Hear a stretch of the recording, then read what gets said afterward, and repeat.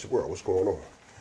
Xander J. Hobson here, stand-up comedian, entertainer, director and producer of boxing documentaries, and internet troll to those who need internet trolling.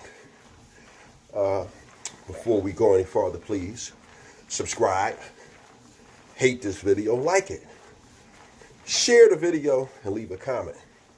And the comments could be something positive, or you could say something nasty. But just know, if you say something nasty, I'm going to say something nasty back.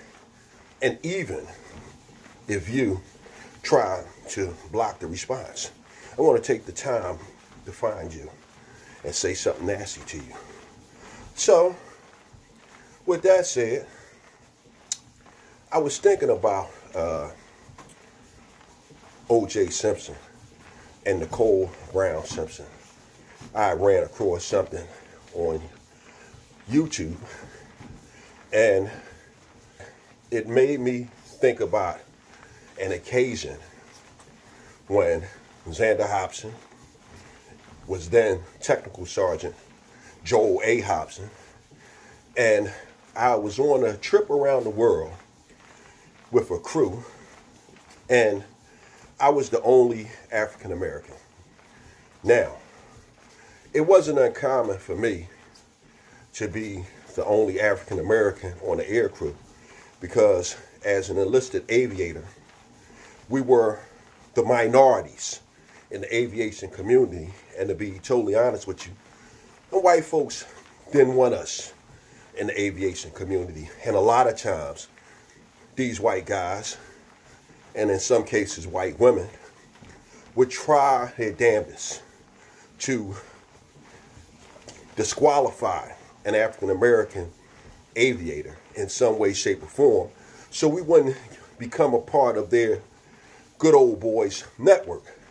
So again, often enough, Xander J. Hobson was the only African American on these crews, which was cool, because I was from the hard and gritty streets of North Philadelphia, having done numerous bad things that I would never speak of publicly, and as well as honing and sharpening my skills in the Philadelphia boxing rings, as well as the martial arts and wrestling.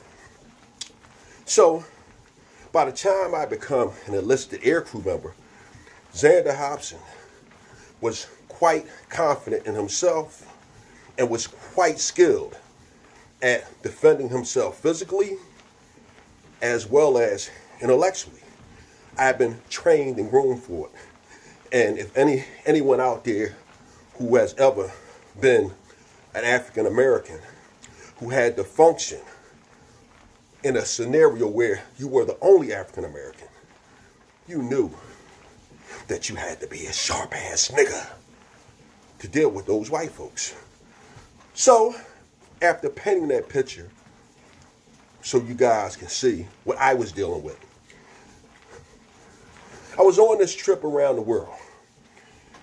And again, I was the only black guy. And as the only black guy, I felt comfortable because these were people that I knew and worked with and actually liked. So, we're up in Alaska, and we're at this restaurant, and believe it or not only am I the only black guy on this air crew, I'm the only black guy in this restaurant. So, I said that to say this. We're sitting there, and we're talking, and we're having a great time. And then out of nowhere, this white guy, who, it was the first time that I'd ever flew with him, he just blurted out, "So I guess you think O.J. Simpson was innocent?" Well, I had to take a deep breath to keep from cussing this white motherfucker out. But after I took that deep breath, I looked at this man and said, First of all, man, we sitting around, all of us, and we're enjoying one another's company. Why the hell would you ask such a derisive question when we're all sitting around here enjoying ourselves? I said, now, I hope you don't think I'm one of these punk-ass black motherfuckers who is somehow intimidated because I'm the only black dude in here. I said, let's put that on the table. I said, now that we've established where we all are, let me tell you what the fuck I think happened. I said, no, OJ didn't kill Nicole Brown Simpson. I said, now, does OJ know who killed her? Absolutely. I said, because you know who killed her? The guys that she brought drugs off of. I said, let me tell you something. I said, first of all, Nicole was a piece of shit. She's a white drug addict bitch. Okay? And I said, and what transpired was, even though O.J. Simpson and Nicole were separated, Nicole was buying drugs on O.J.'s name. And more than likely, O.J. was paying for it. I said, but at some point, O.J. said, fuck this bitch. You want to fuck that white boy? You let him pay for your shit. And when the drug dealers came to O.J. Simpson to collect on the tab, O.J. said, let that white boy she fucking pay for it. And they got her killed.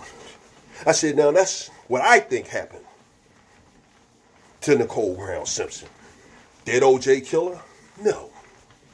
Does O.J. know who killed her? Absolutely. So, I just figured I'd share that experience with you all. I'm done with it. Bam!